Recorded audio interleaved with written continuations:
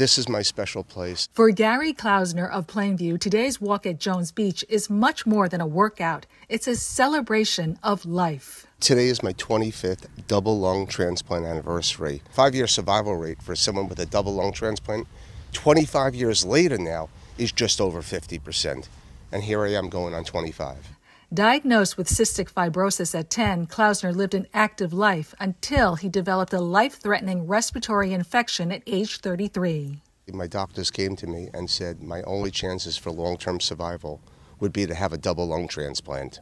Klausner took time away from his newborn twin sons and wife to move to North Carolina to be waitlisted at Duke University Hospital, facing an uncertain future. I had that feeling of hopelessness.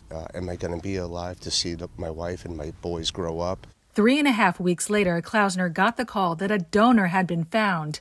After a successful transplant, Klausner walked the Jones Beach Boardwalk as part of his rehab. Within weeks, he ran his first marathon. He's been enjoying life's journey, watching his sons grow up ever since. I appreciate everything in life. I don't take anything for granted.